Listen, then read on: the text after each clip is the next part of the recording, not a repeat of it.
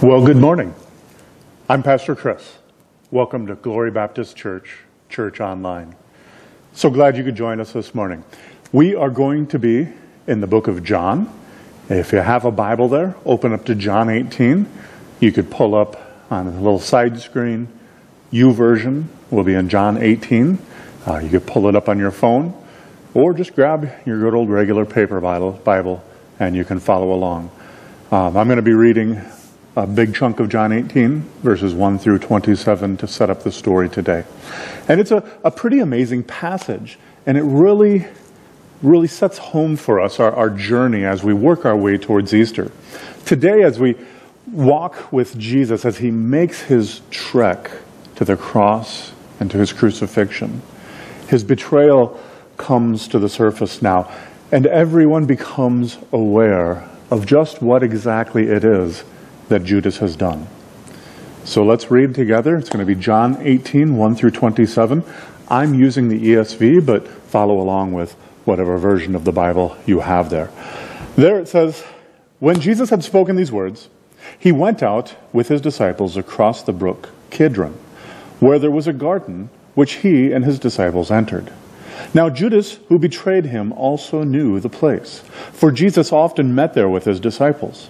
So Judas, having procured a band of soldiers and some officers from the chief priests and the Pharisees, went there with lanterns and torches and weapons. Then Jesus, knowing all that would happen to him, came forward and said to them, 'Whom do you seek?' They answered him, 'Jesus of Nazareth.' Jesus said to them, 'I am he.' Judas, who betrayed him, was standing with them. When Jesus said to them, 'I am he,' they drew back and they fell to the ground. So he asked them again, 'Whom do you seek?' And again they said, 'Jesus of Nazareth.' Jesus answered, 'I told you that I am he. So if you seek me, let these men go.' This was to fulfill the word that he had spoken. 'Of those whom you gave me, I have not lost one.' Then Simon Peter, having drawn a sword, struck the high priest's servant and cut off his right ear. The servant's name was Malchus. So Jesus said to Peter, 'Put away your sword, put it into its sheath. Shall I not drink the cup that my Father has given me?' So the band of soldiers and their captain and the officers of the Jews arrested Jesus and bound him. First, they led him to Annas, for he was the father-in-law of Caiaphas, who was the high priest that year. It was Caiaphas who had advised the Jews that it would be expedient that one man should die for the people. Simon Peter followed Jesus, and so did another disciple. Since that disciple was known to the high priest, he entered with Jesus into the courtyard of the high priest. But Peter stood outside of the door. So the other disciple, who was known to the high priest, went out and spoke to the servant girl who kept watch at the door, and then brought Peter in. The servant girl at the door said to Peter, 'You also are not one of these man's disciples, are you?' He said, 'I am not.' Now the servant and the officers had made a charcoal fire because it was cold, and they were standing and warming themselves. Peter was also with them, standing and warming himself. The high priest then questioned Jesus about his disciples and his teaching. Jesus answered him, 'I have spoken openly to the world. I have always taught in synagogues and in the temple where all the Jews come together. I have said nothing in secret. Why do you ask me? Ask those who have heard me what I said to them. They know what I said.' When he had said these things, one of the officers standing there struck Jesus with his hand, saying, 'Is that how you answer the high priest?' Jesus answered him, 'If what I said is wrong, bear witness about what is wrong. But if what I said is right, why do you strike me?' Annas then sent him bound to Caiaphas, the high priest." Verse 25. Now Simon Peter was standing and warming himself. So they said to him, "You also are not one of his disciples, are you?" And he denied it, and he said, "I am not." One of the servants of the high priest, a relative of the man of whose ear Peter had cut off, asked, "Did I not see you in the garden with him?" Peter again denied it, and at once the rooster crowed. John's gospel emphasizes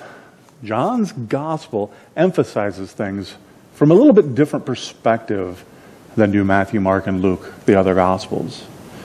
The role of Judas, for example, is played down a little in the interest of another truth, that Jesus is in full control. Indeed, even the way that the story kind of weaves its way, first of all, to Ananias, the father-in-law to Caiaphas, who was the high priest that year, it's still the control. It's still the sovereignty of Jesus that John wants to emphasize here. So I want to take three elements out of this story, and I want us to see from those three elements the way that John, the gospel writer, is portraying Jesus to us. And he's answering the questions of, who is Jesus? Why did he come? And to what end did Jesus come into the world? What is the significance of this story to me? And I want us to pick out of those three statements, to be able to see in those different sections that hopefully will help enable us to understand what it is that John is saying here. And the first part is that simple question: who is Jesus? First, look at verse 11. The words of Jesus there, he says, "Shall I not drink the cup that the Father has given to me?" Says Jesus. See, Judas had left some time ago. We read about that at the close of John chapter 13 when Jesus had washed the disciples' feet, right? He'd taken off his outer garment and he wraps a towel around himself and he gets down and he humbles himself and he washes these men's feet. And then it's after that, shortly later, that Judas leaves. And then he begins those eloquent chapters in 14, 15, and 16. And then we get to the high priestly prayer that we got in chapter 17. We heard about that last Sunday, in fact. And now Judas is gone. And he's left. And he's off to betray Jesus to the authorities.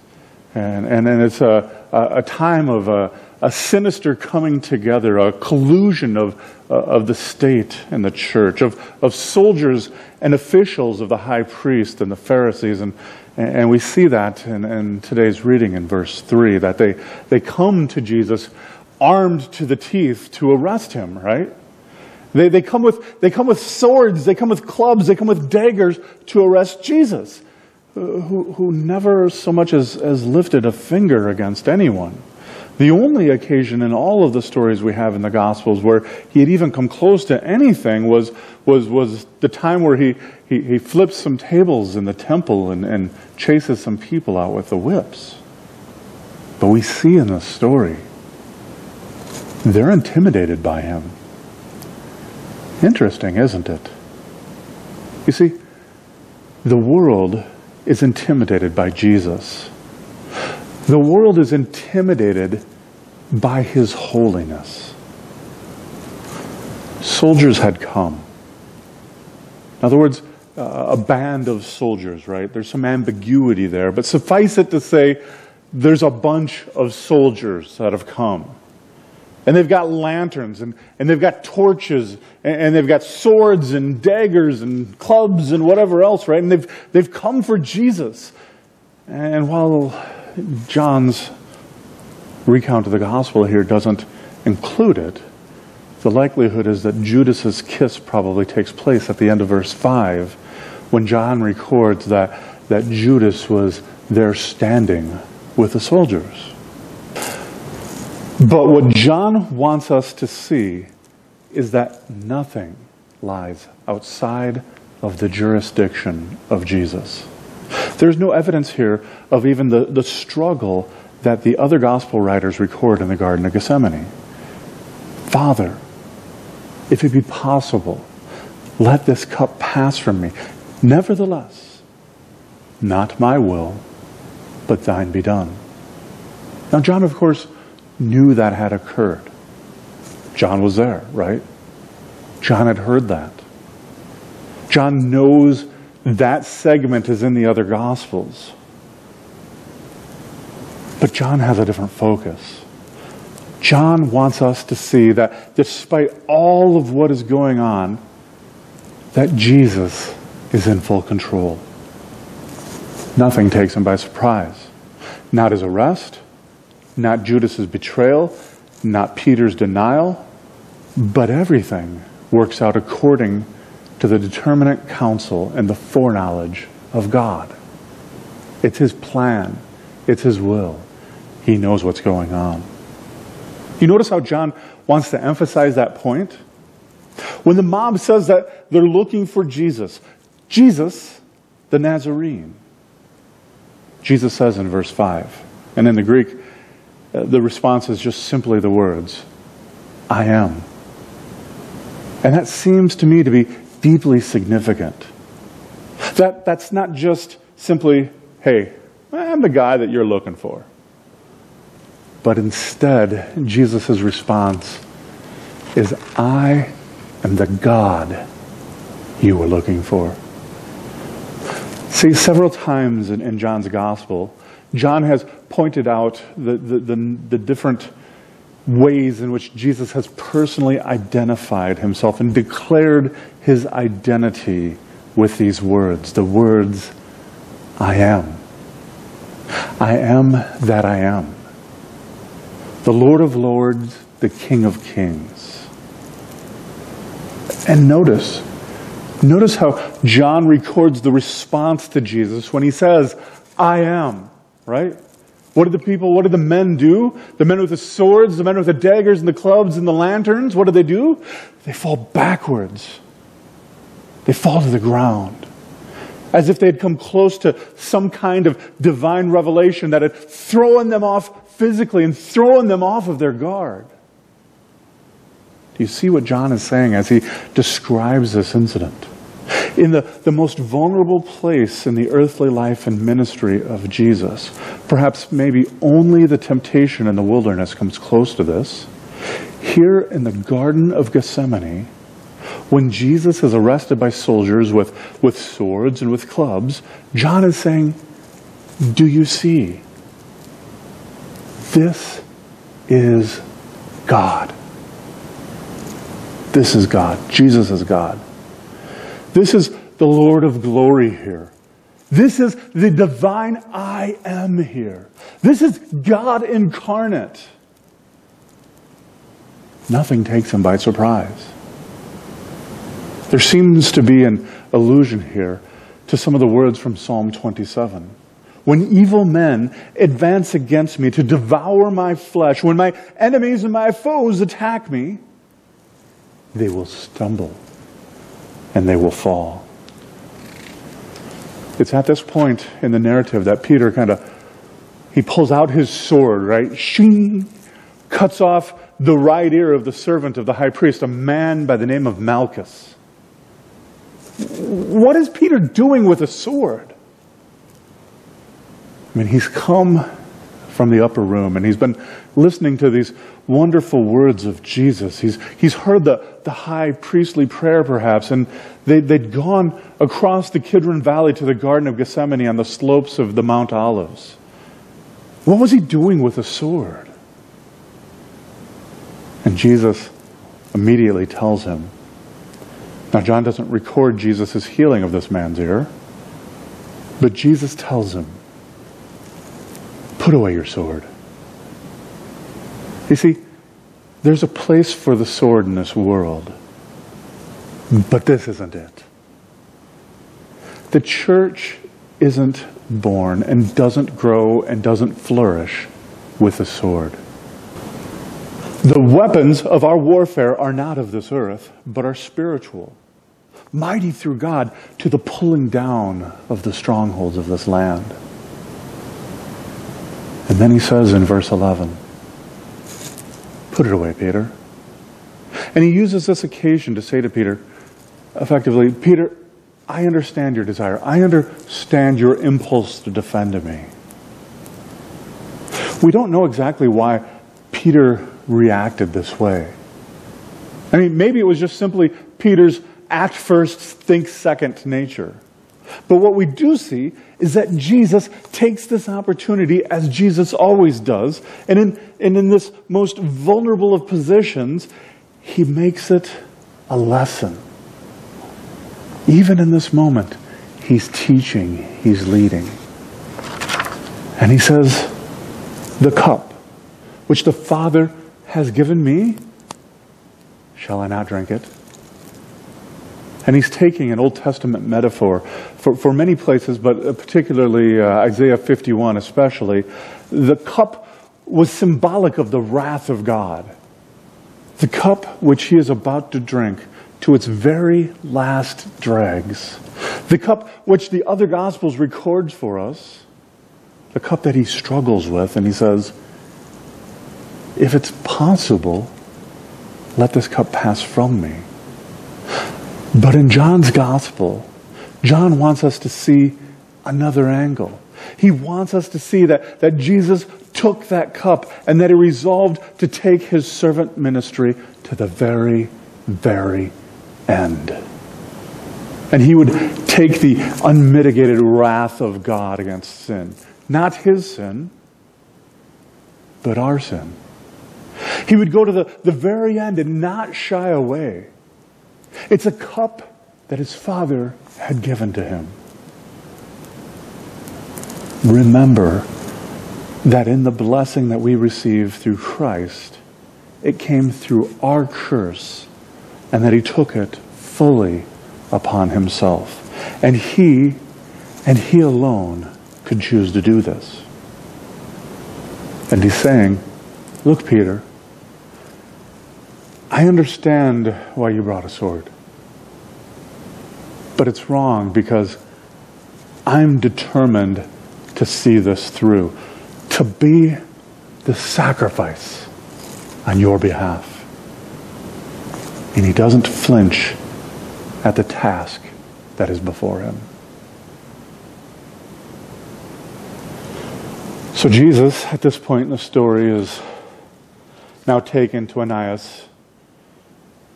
And it's there then that Jesus says, if what I said is true, why did you strike me? Let's unfold what happened here. It's a rather complicated background in history, far too complicated to go into right now, but give you a little bit of it. Because when the Romans had taken over Jerusalem, they had deposed Ananias, who was the official high priest. And they had set up in his place Caiaphas. And it's a little more complicated than that, but that gives you the general idea.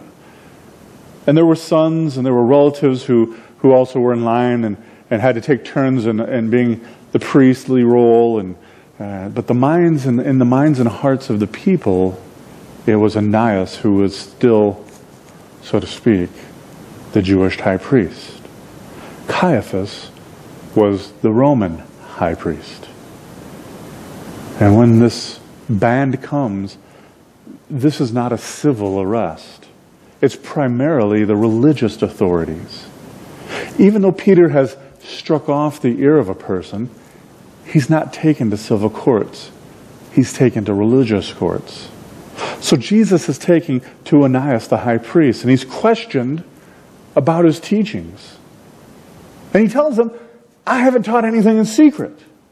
All you need to do, go ask some of the people who heard me teach. I taught at the temple. There was a bunch of them. You can ask any of them, right? If you want to know what I said, go and ask those who heard me. And the issue here is the truth. Jesus spoke the truth. Every word that he uttered was true. And what we have here is the innocent being accused by the authorities. That in a way, even though the authorities were responsible for their actions, they were actually fulfilling something even greater than they had realized. John records something that Caiaphas had said. That it was expedient for one man to die for the people. Now Caiaphas meant that in an entirely different sort of way. You know, if you get rid of this man, then peace will come into the land. But John sees the very heart of the gospel itself. John sees something greater in the words of Caiaphas, something of far greater significance. John understands that it is expedient for one man to die in place of you and me, in a way that we could never even fully comprehend. And indirectly, John's question to us here is, what are we doing with Jesus? What are you doing with Jesus? That's John's question. What are you doing with Jesus? There's this man, and he speaks, and the winds and the waves obey him. What are you going to do with a man like that? These authorities have no idea what to do with him. If I speak the truth, Jesus says, why do you treat me this way? What are you going to do with a sinless man? What are you going to do with a blameless man? What are you going to do with someone who claims to be the Lord of glory? Someone who says, I am. What are you going to do with the Word who was with God and is God? What are you going to do with the one who was God from the very beginning? What are you going to do with him? What are you going to do with the one who says, I come in order that they may have life and have it more abundantly? What wrong have I done to you? Jesus is saying. It's interesting that John wants us to understand that even in this mayhem, even when somebody strikes Jesus across the face, did you notice how Jesus stays in full control? Jesus is in control.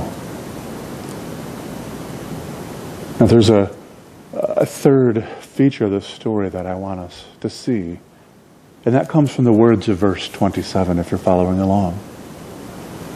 At that moment, a rooster began to crow. This is the third element of the story. It's about Peter. And these are words that Jesus had already prophesied about in chapter 13, that Peter would deny him 3 times before the rooster crowed the next morning. If this had happened to a young believer, we might be able to understand it, right? But Peter, right? Peter had been a disciple of Jesus for 3 years. He'd heard all the words that Jesus had said and Jesus had taught and Jesus had preached, words that aren't even recorded in Scripture. He'd sat around the campfire with Jesus. He'd had breakfast with Jesus. He was there and he listened to Jesus preach the Sermon on the Mount. Can you even imagine what it would be like to sit on a mountainside and listen to Jesus preaching the Sermon on the Mount? Peter was there.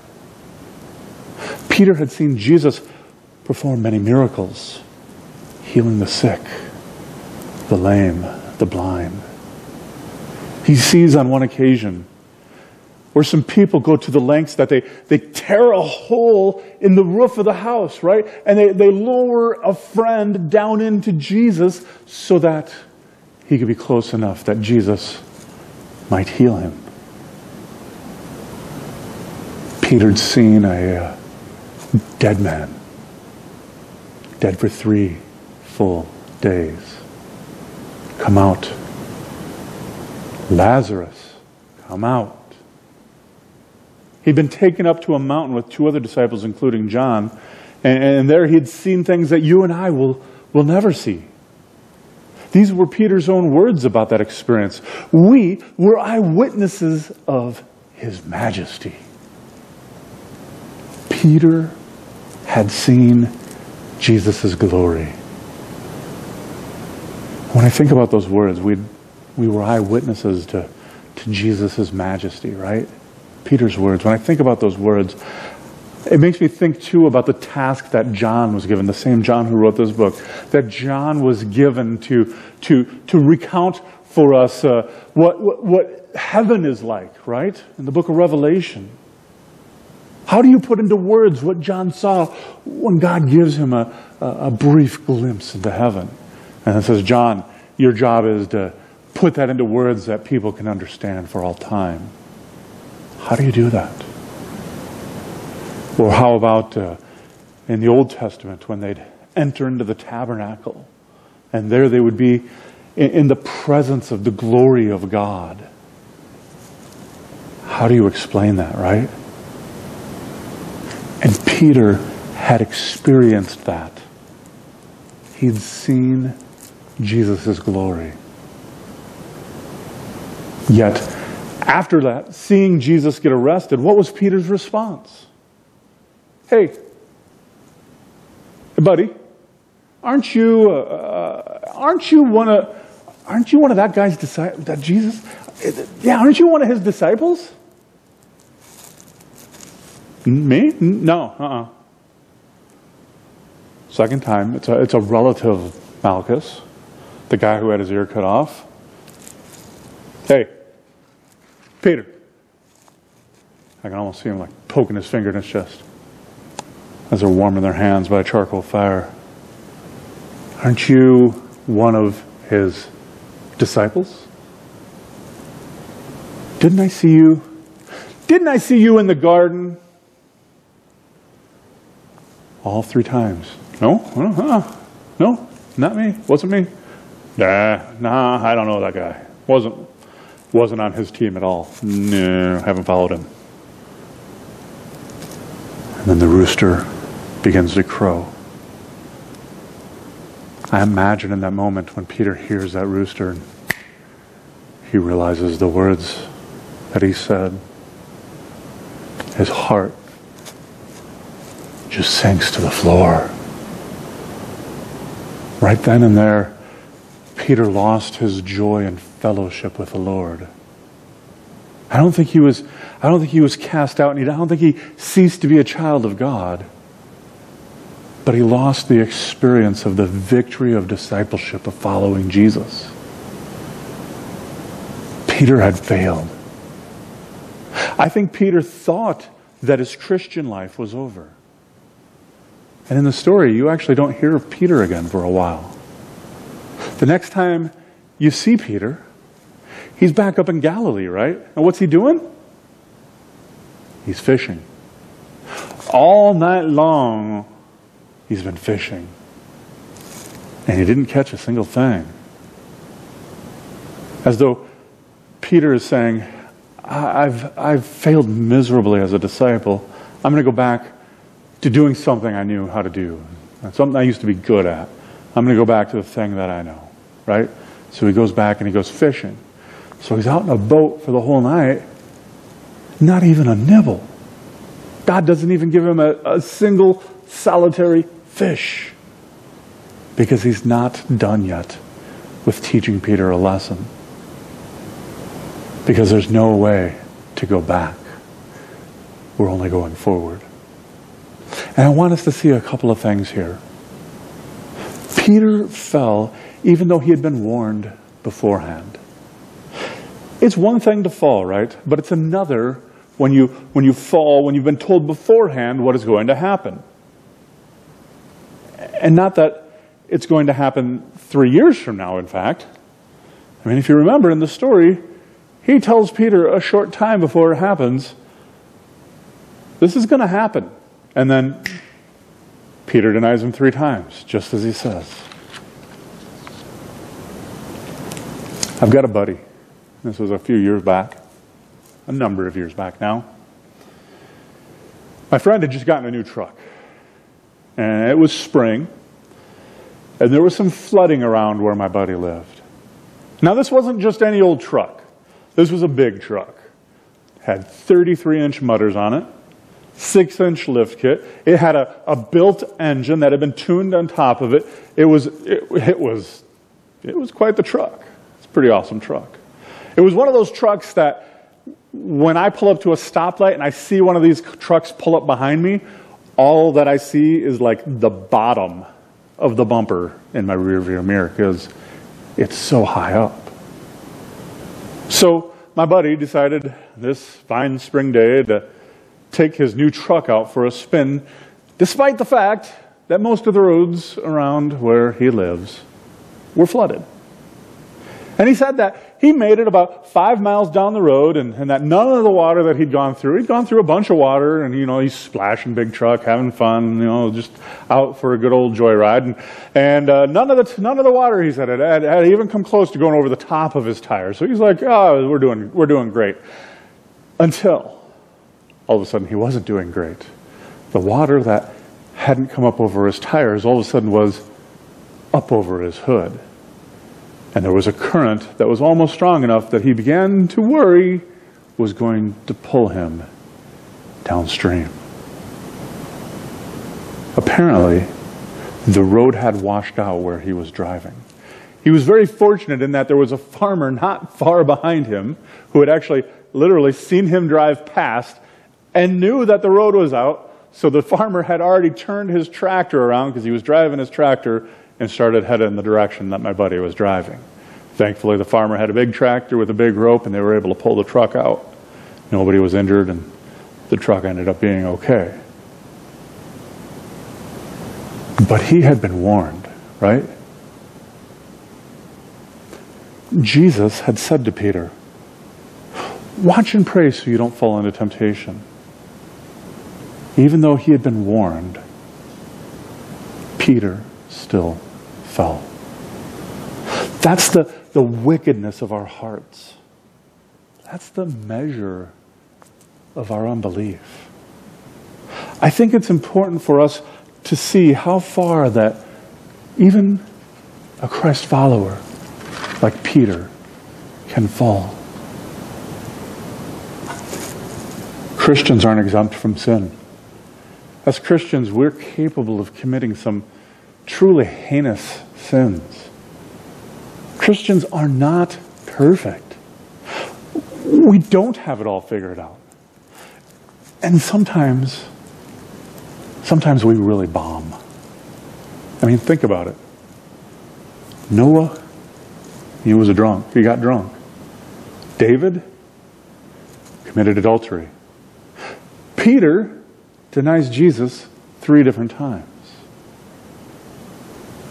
And there go I, but for the grace of God. We are all capable of failing, just like Peter. But here's the good news. We, just like Peter, are not abandoned. We're not left to let our sin and let our failures define who we are for all the rest of time. Even in what I suspect was what Peter would say is probably the biggest screw-up of his entire life, Jesus loved him anyhow. And the good news is that our salvation isn't based on what we do, but on what Jesus has done. If we repent of our sins and we ask Jesus to be the Lord of our lives, then even in the middle of the mess that we have created, He is there. That is the good news of the gospel. That Jesus loves you. No strings attached. He loves you. I doubt Peter ever forgot that night for as long as he lived. I mean, imagine every morning when Peter wakes up and he hears the rooster crow, right? Would be a reminder to him of the grace of God, the love that Jesus had for him, the unrelenting determination of God not to lose any of His own. And I pray that you too would see the mighty grace of Jesus Christ, just like Peter did. And then in repentance, that you would know Jesus' love personally. The good news of the gospel is you can't earn it. You don't deserve it. But God has given it to you anyhow. It's called grace. Jesus loves you. That is the good news. Let's pray. Father God, we thank you that we can hear these stories and learn from them and begin to scratch the surface of understanding of why Jesus came, what he did, and what that means for us. God, in this time, there's so much in the world that has been upended, so much uncertainty, so much fear, so many things that we're out of control of and we just don't know at this point. But despite all of that, God, you are greater than it and you are in control, and that is such a deep and wonderful assurance that your love is never ending, never stopping, that it's unchanging, that you have loved us since before there was time, and there's nothing we can do to make you stop. So God, we thank you for that love. We thank you that you sent your Son Jesus as we prepare ourselves, walking our way towards Easter. May we be continually reminded of your great love. And God, even on this day, there may be somebody listening who's just said, yeah, I'm a screw up. I've failed. What Peter did was bad, but what I've done is worse. Hear me now. God loves you too. And the Bible is clear that if we would repent of our sins, if we would turn away from them and turn to Jesus, if we would put our hope and trust in Jesus, that through him and him alone that we may have eternal life, that he alone is the solution to our sin problem. If we would put our hope and trust in that and confess our sins to Jesus and ask for forgiveness, then we too can inherit eternal life. We too can be engrafted into the family as children of God. So God, we thank you for that radical love. We thank you that you sent us Jesus, that he can take away our sins. We thank you for the freedom that that brings. And God, as we go forth, we don't know what this week may hold, but we know that you hold this week. Our hope and trust is in you. You are greater, and that is good enough. Thank you. We love you and praise you in Jesus' high and holy and beautiful name. Amen. Thanks for stopping in. Thanks for worshiping with us here at Glory Baptist Church.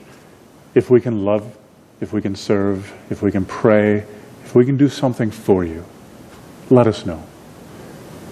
We don't know what the world is going to be like a week from today, but we do know that Jesus is greater, and that as long as we are here, we're going to do our best to make much of him.